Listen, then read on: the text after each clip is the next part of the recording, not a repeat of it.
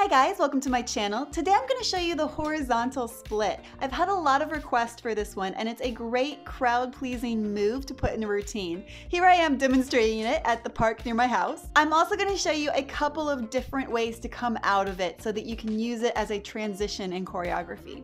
Of course, before we get started, I'll just remind you to please subscribe to my channel because I've got all sorts of tutorials and other videos all about aerial arts, plus a great community of people. So make sure that you check it out and subscribe. Let's start with some pro tips. My first pro tip is to stay as close to the top of the hoop as you can in this move. The more you sink down, the harder it's going to be to stay in the correct position. Secondly, make sure that both of your arms are straight with your elbows nice and locked into place. Bent arms is going to make this much harder. And finally, try to arch back as much as you can. If you add a little back bend into this, it's going to make the whole position look more bendy and much more pretty in the air. Let's get going and break it down. Start from your double knee hang Hawks position on the top bar. This is more of an intermediate advanced move, so hopefully you should already be comfortable getting into your Hawks position.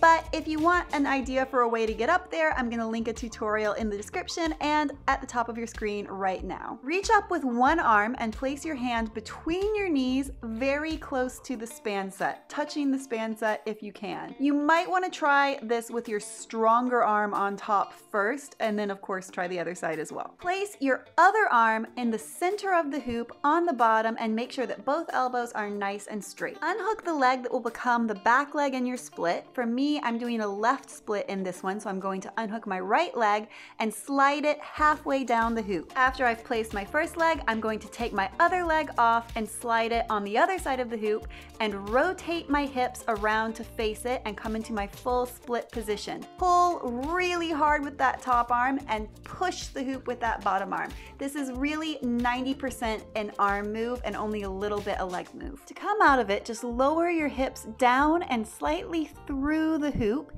Try to place the hoop either on your tailbone or your lower back, and then you can come into your nice, easy cradle position here.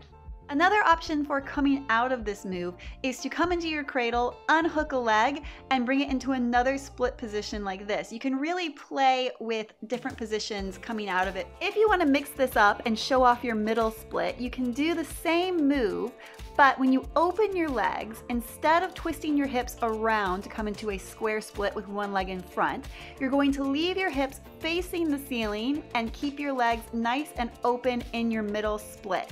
This works the same way as the normal square split version of this move, but you're going to have to pull a little bit harder with your arms and think about lifting your hips up to the ceiling as much as possible. You might also need to twist your shoulders just a little.